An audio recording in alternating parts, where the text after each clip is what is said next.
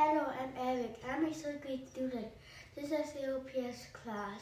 Today we will introduce perimeter. Let's start.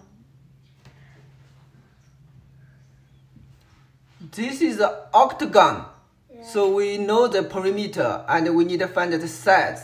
It has 8 sides and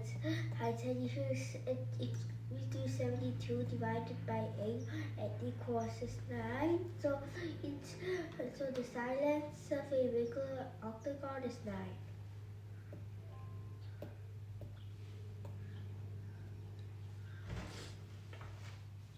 Please read the question.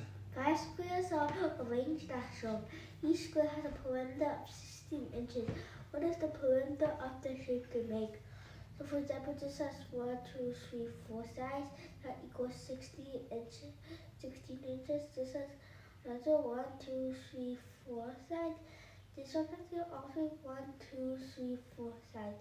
So it's 16 times 3, which equals 48.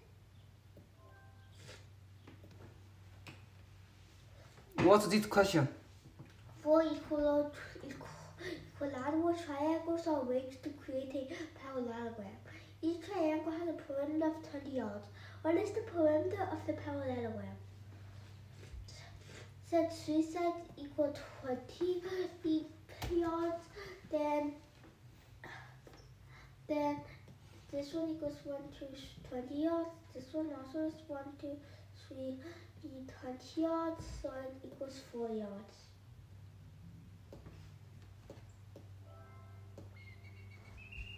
Thank you.